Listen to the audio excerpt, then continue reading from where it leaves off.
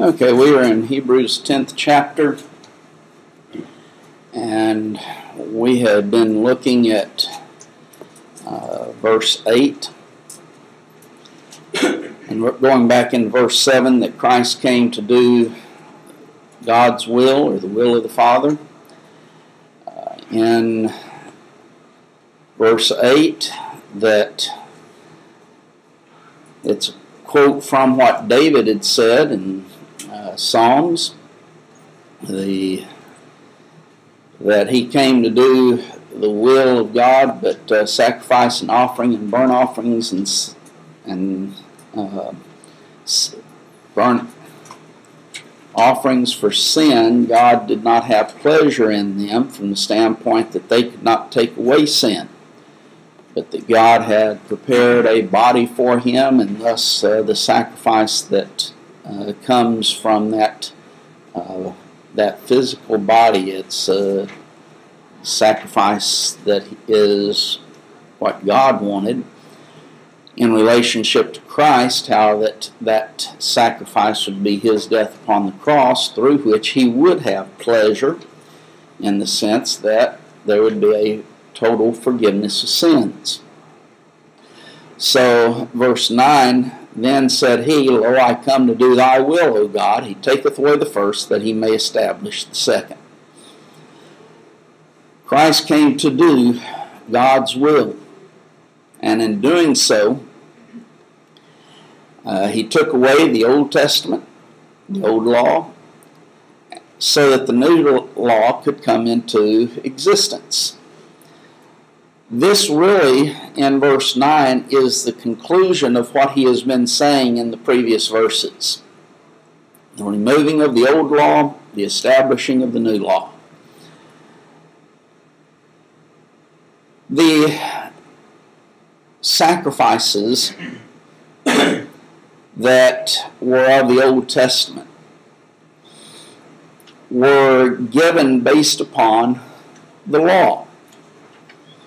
You could not have the sacrifices without the law of Moses. The law of Moses became the basis of those sacrifices of the Old Testament. And so he ties these two inseparably together, the sacrifices and the law. But those sacrifices could not take away sin. Something else was needed. And thus, for Christ's sacrifice to be a full sacrifice in the taking away of sins, there had to be another law that was established. You could not have the old law and have the sacrifice of Christ, because the Old Testament sacrifices were based upon the law. Thus, the sacrifice of Christ had to be based upon the law.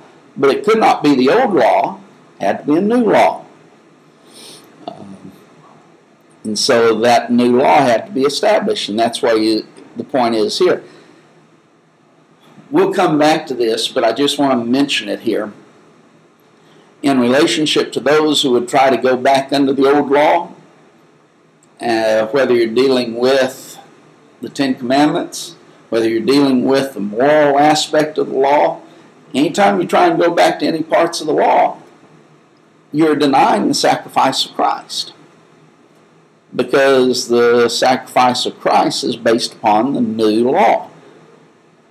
That's basically what the premillennial system anticipates doing. Well, they do, yes. At least some elements of premillennialism teach the going back into the Old Testament law. The word take away here, that he taketh away the first, is a Greek word that means to remove, to abolish, or to abrogate. It can mean to get rid of by execution, to destroy.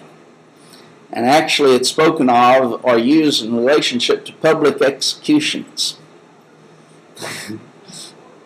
But here, within the meaning of it, would be the taking away or the removing, the abrogating of that law.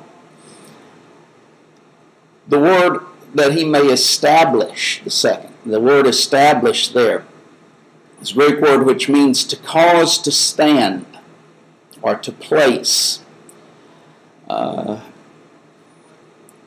lexicon put it, to cause to be in a place or position. Set, place, bring, allow to come, and then to set up or put in force, establish. So that's the way in which one lexicon defines this word. It is to set up or to put in force. You take out of force one to put in force another one. And so that's what was taking place. Verse 10 then, we are sanctified by the offering of Christ. By the which will we are sanctified through the offering of the body of Christ, Jesus Christ once for all. By the which will. What is that will? New Testament. He taketh away the first that he may establish the second. By the which will. What is it? That second will. The second testament. Back into Hebrews 9:15-17. He's tying it back in specifically to verse 9, but yes, that goes back to Hebrews 9:15-17. It is the word here is he's dealing with a testament. By the which will. What is it? That testament that he's dealing with. It's the will of God that Christ came to do in establishing the Second Testament or the New Testament. Sanctified. By the which will we are sanctified is a Greek word which means to set apart for God. It is applied as being free of sin and dedicated. And I'm going, because of time, I'm not going to elaborate on that, but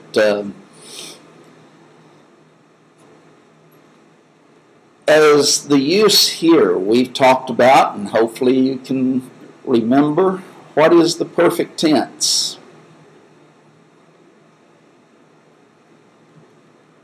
Past action with continuing results. Okay.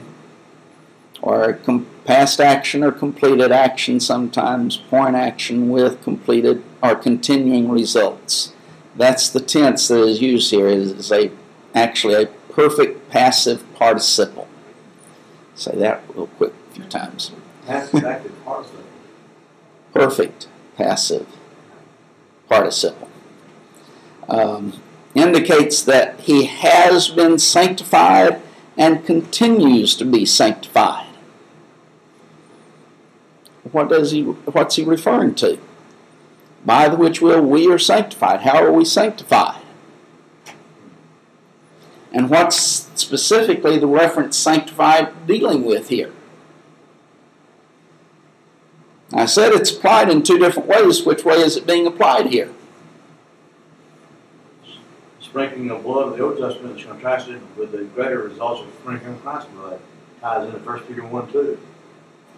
Well, how is it being used here then? I don't know the grammar. You're the one that knows that, but I can't remember it. No, don't need grammar in this. No? It's the application. Okay. It's applied in two different ways. It's applied through in relationship to being free of sin. It's applied in the aspect of being dedicated or consecrated. Which way is it being applied here?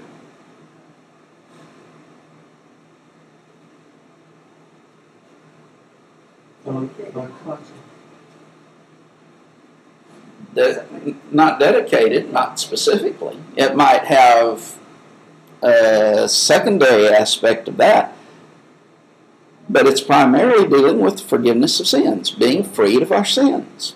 And so, Dale, you were right. You just didn't complete it, the thought. Oh. It's being freed of sin. That's what sets us apart. But what sets us apart here?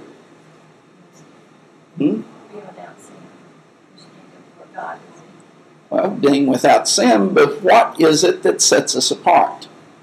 What is it? It says, by the which will we are sanctified. Christ. Christ's blood. The blood of Christ. Sacrificing. Look at the context. By the which will he taketh away the first, that he may establish the second. By the which will we are sanctified. Tied together in 16 and 17.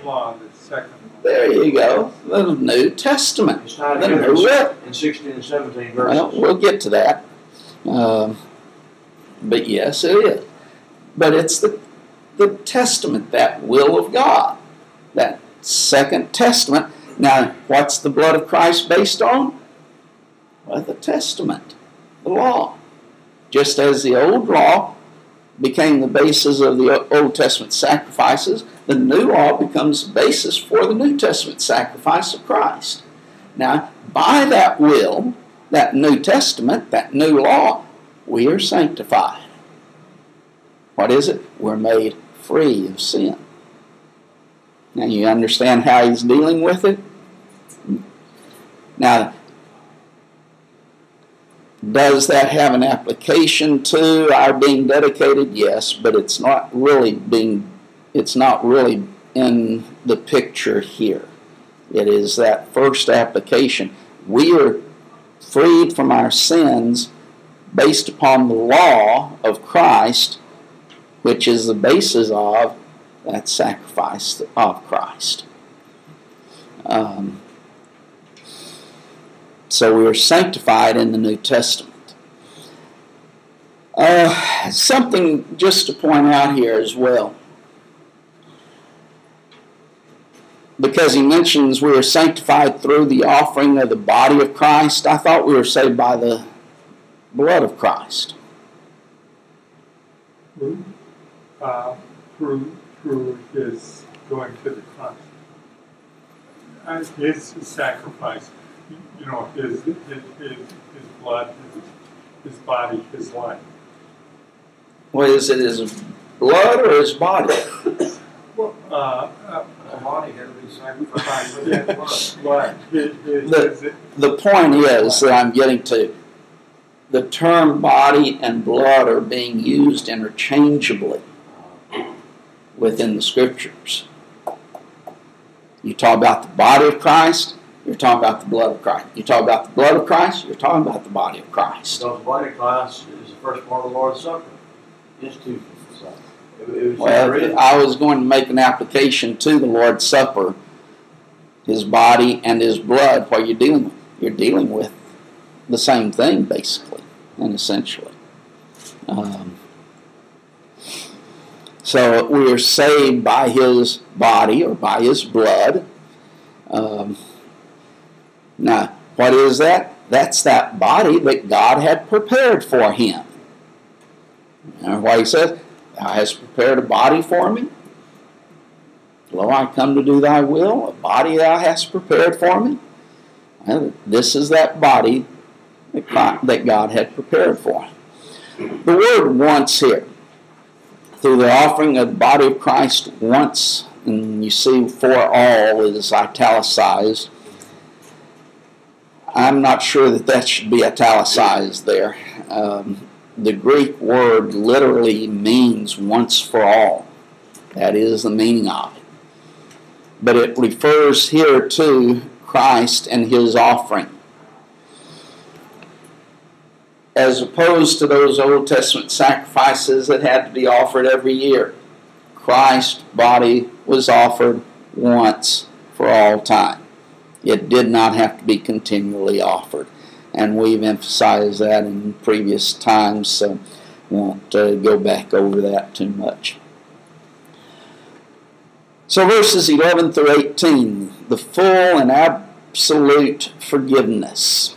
And in verses 10 or 11 and 12, the old priest stood offering daily. Christ, though, sat down after his offering. And so we have in verse 11, "And every priest standeth daily ministering and offering oftentimes the same sacrifices which can never take away sin." really you need to draw a line between the word standeth here and set down in verse 12, because there's a contrast that is there. Where what now? Standeth in verse 11. And set down in verse 12. There's the contrast. Standeth indicates that their work was never finished.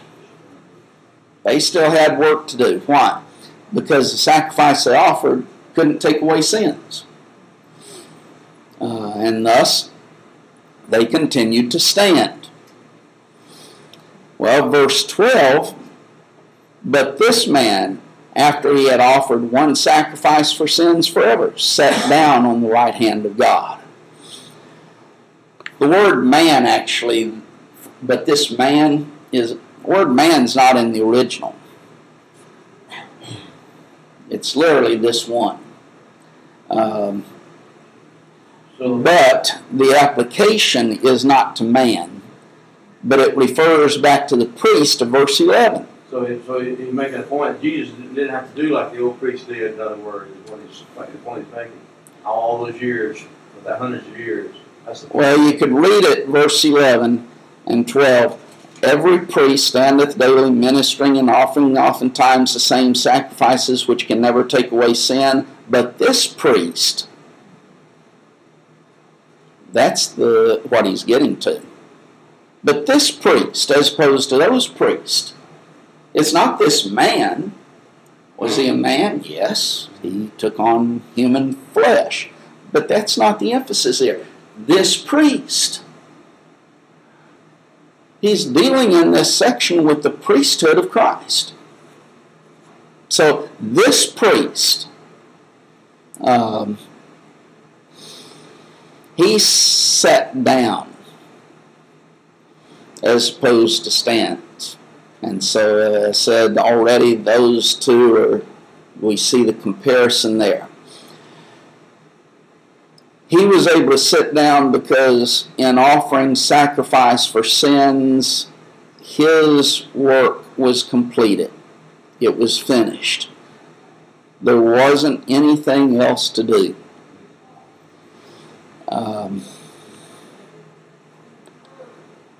Now then,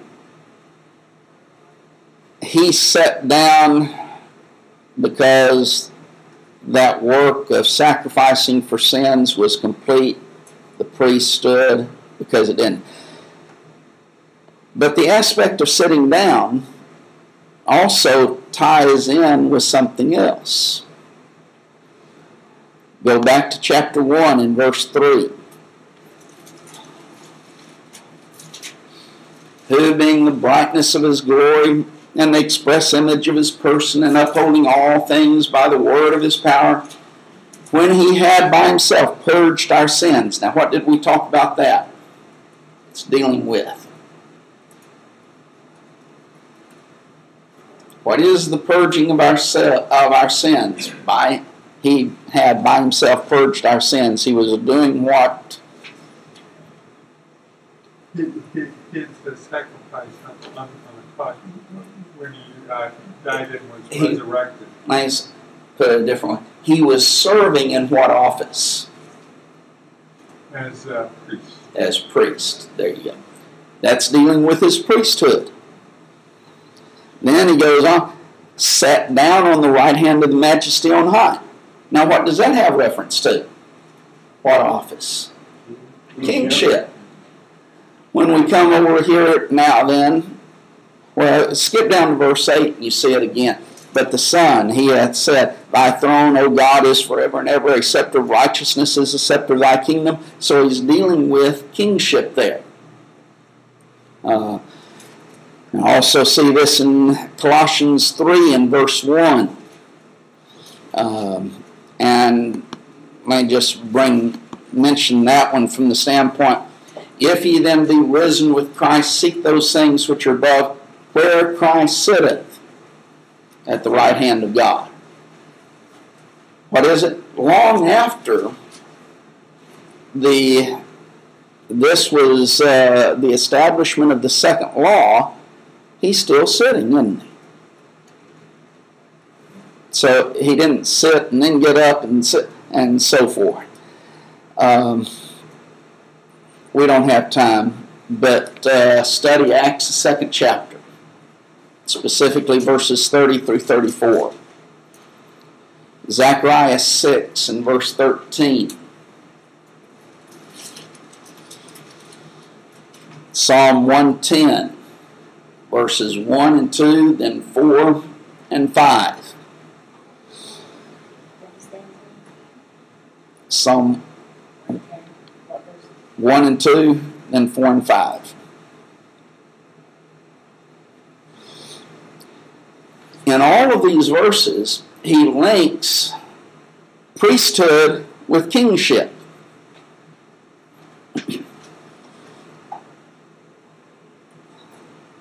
So, I probably should have tried to do this early, before class, but because I'm not sure how it's going to work out, but we're going to try. Paul links the sitting down with his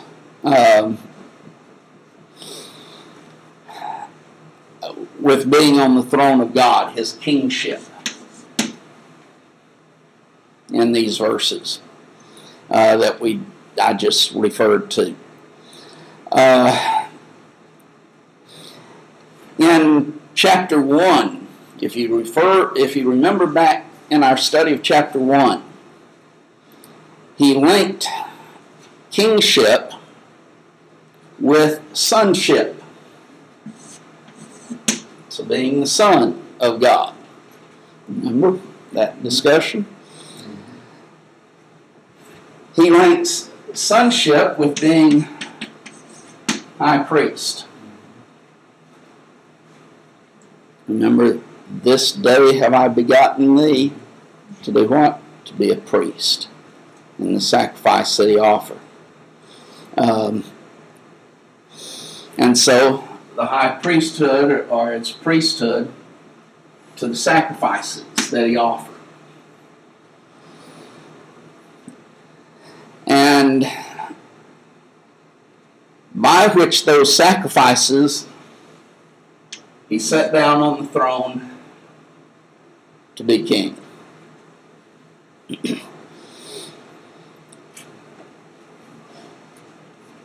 And all of this, well, is being high priest.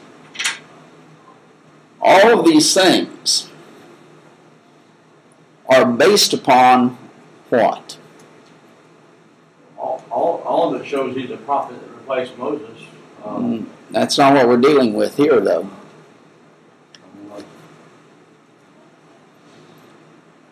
What do we see in verse 9? You mean 1:9 or 10:9? 10:9.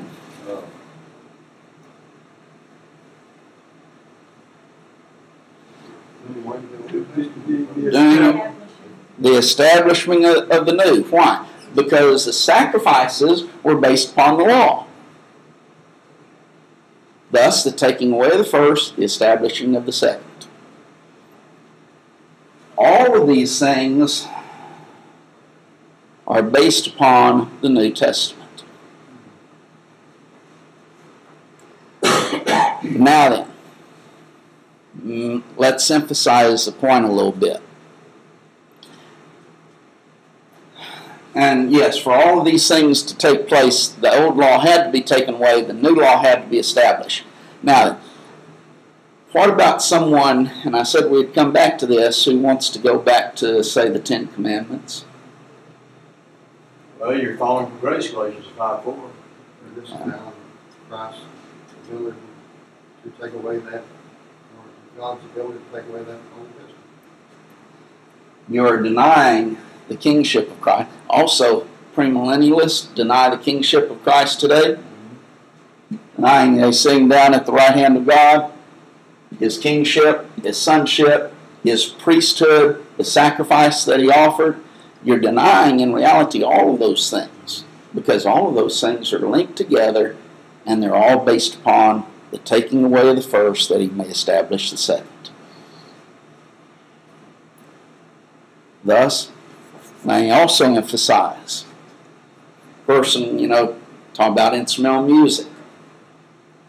And what's generally about the first defense that they give. David used it. What is that? They have denied the kingship of Christ. They sing down at the right hand of God his kingship, his sonship, his priesthood, and his sacrifices. Now, they might not realize it. They don't realize what they've done. But they've denied all of these things. They've denied the sacrifice of Christ. They've denied that he's high priest. Why? Because it's based upon the law. And they're trying to go back to that old law, and all of these things are based upon law. Also, we're told not to add to or take from God's word, so they're doing that simultaneously. Right now I don't care about that. There's a lot of things we could say about it, but it doesn't deal with this. And this is what we're dealing with right now. But yes, they do those things. They need to, and people, we need to realize as well, all of these things are based upon the law of Christ.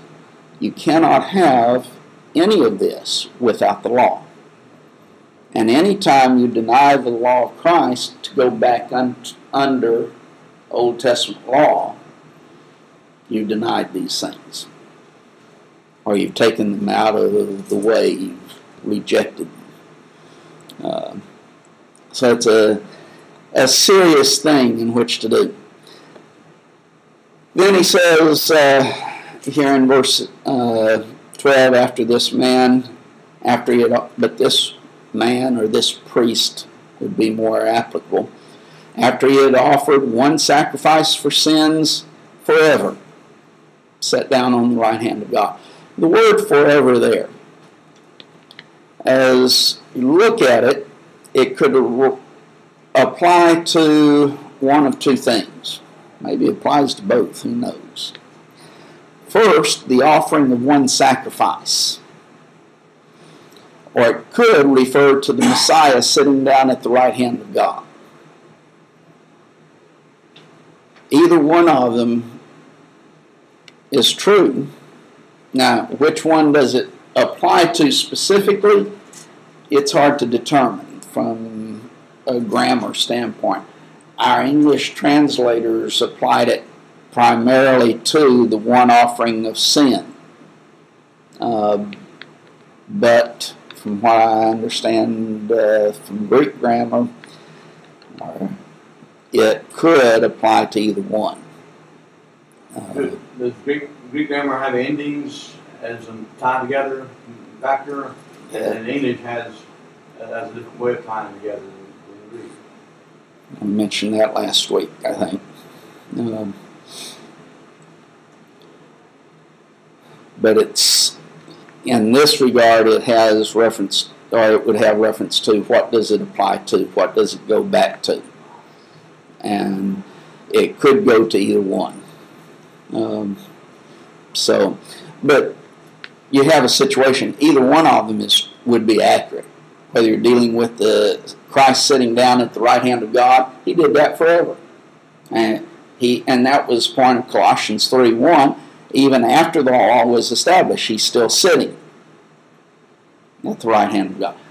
Or it could refer to that one sacrifice that he made. It was done forever. So it could apply to either one. Verses 13 and 14 then, Christ's sacrifice perfects those who are sanctified. He says, from henceforth expecting till his enemies be made his footstools. For by one offering hath he perfected them, or perfected forever them that are sanctified.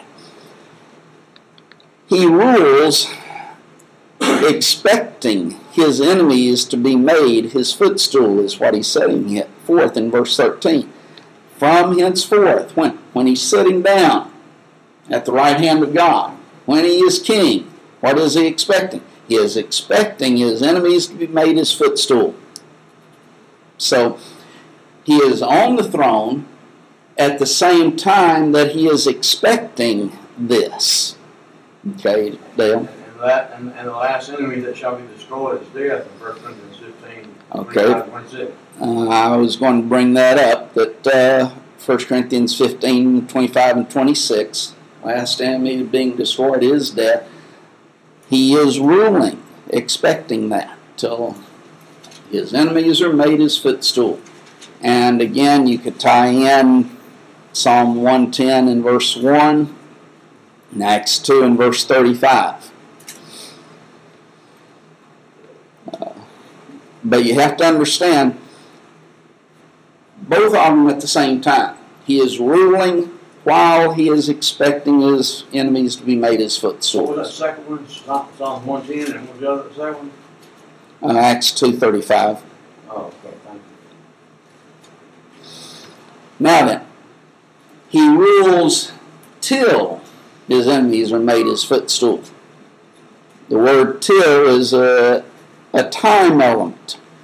Gives a time frame that this is going to take place till this happens. And so he is continuing to rule, expecting this. In verse 14, notice there's 4 things that are set forth here. First, by one offering. That's going to be his death on the cross. The body that he offered, the blood that he offered as a sacrifice for sins. That one-time offering.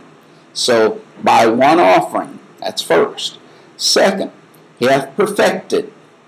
I'll come back to this word perfected. Third, them that are sanctified. That's third thing. And then fourth, forever. Now, so those are your 4 points in this verse. Somebody wants a sermon sometime, there's your 4-point sermon. But somebody said a long time ago it's supposed to be 3 points and a point.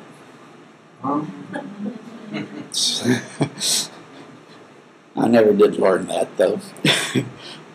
But here's 4 points. There's those 4 points.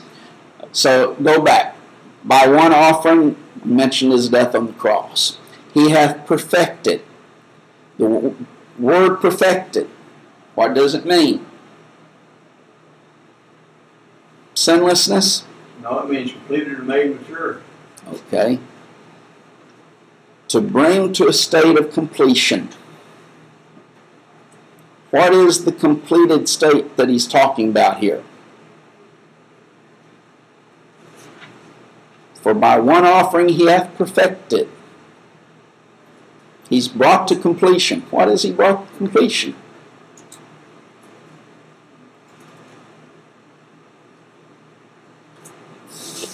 Go ahead and say it.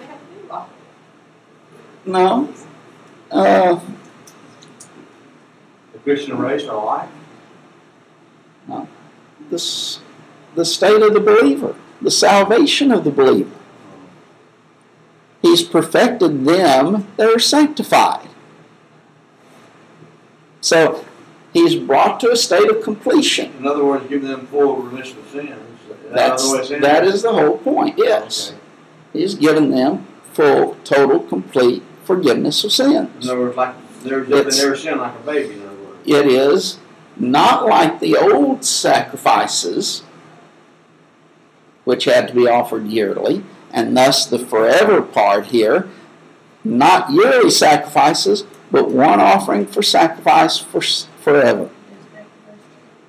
Goes back, could be verse 10, also chapter 8 and verse 12. Both that prophecy of Jeremiah. And we're going to see he ties in the prophecy of Jeremiah in the next couple of verses. That makes me think of them and being like having a flesh like a little child. Well, Forever. Okay. He's going to tie in the prophecy of Jeremiah in the next couple of verses. And that prophecy is, their sins and their iniquities will I remember no more. So what is it? He's perfected. He's brought it to a state of completion. Them that are sanctified was the third part.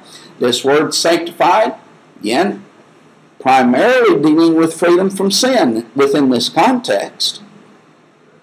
It might embrace that aspect of being dedicated, but again, the very basic meaning is one who is set apart for God. Here, primarily, freedom from sin. And that takes us back to, again, verse 10. So, by the one offering, he has brought to a state of completion those individuals who have been made free from sin forever, not yearly.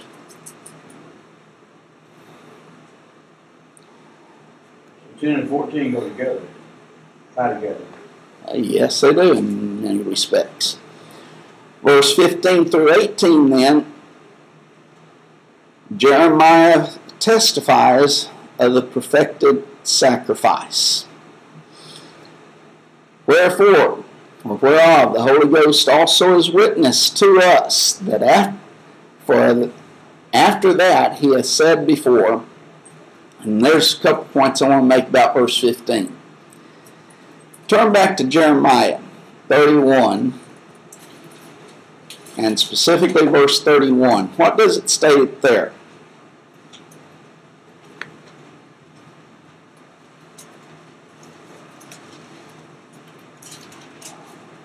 The days come that I will make a new covenant with the house of Israel. 31:31.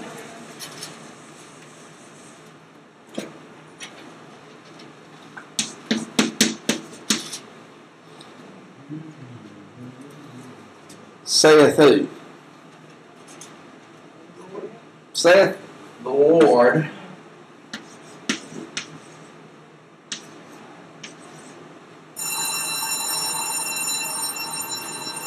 What is that there? Well, I will make a new covenant with the house of Israel. No. Jehovah, that's what I wanted.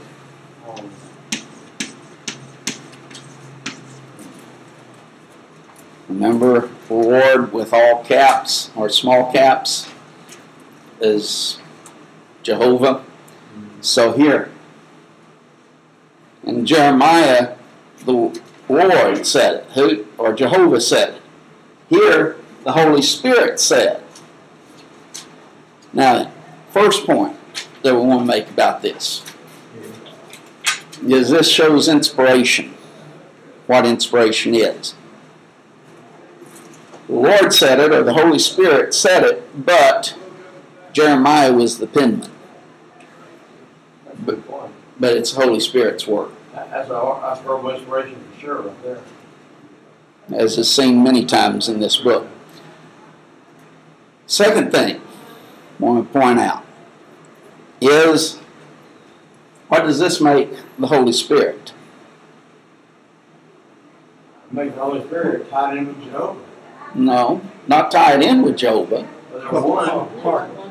They're one. He is Jehovah. Yeah, he is Jehovah. But the Jehovah is a name that's just like the name God. When we see Jehovah, we should think of all three of the Godhead: Father, Son, and Holy Spirit. Here he is showing the Holy Spirit is Jehovah.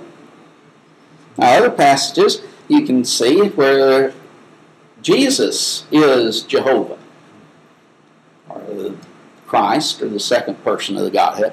Other places we would see that the Father is referred to as Jehovah. So here, though, Holy Spirit. Yet there are some things that the Father knows the Son don't. Matthew 24:36 gets all mind twisted. Okay. You know? Here, the Holy Ghost is a witness to these things. Or Jehovah is a witness to them. God is. But here, specifically, the Holy Spirit is a witness to the things that he's discussing. Verses 16 and 17 then, this is the covenant that I will make with them after those days, saith the Lord. I will put my laws into their hearts, and in their minds will I write them, and their sins and their iniquities will I remember no more. And this again is a quotation from Jeremiah 31 through 34. Also repeated in Hebrews, the 8th chapter, verses 8 through 13.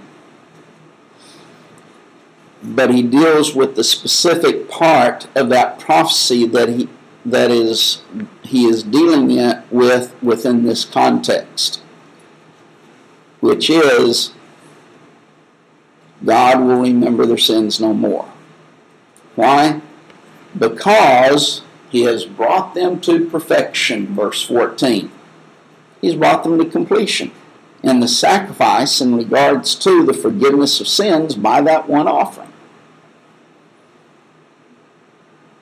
So now then we can make the point in quoting Jeremiah here. He places the Jews in an unenviable position, because what's the purpose of the book? What's taking place? The doing away with the old law and the new law, establishing that Jesus is the high priest. Well, but the entirety of the book's purpose is to convince these Jews not to leave Christ, because they were on the verge of going back into Judaism. And now then he's saying, if you go back into Judaism, you've denied your own prophet. Jeremiah prophesied of this. And so if you're going to accept Jeremiah, you've got to accept Jesus. If you accept Jeremiah, you've got to accept the sacrifice that Jesus made. Or else, if you don't accept Jesus, you've rejected Jeremiah. You've rejected your own prophet. So we'll start with verse 18 next week.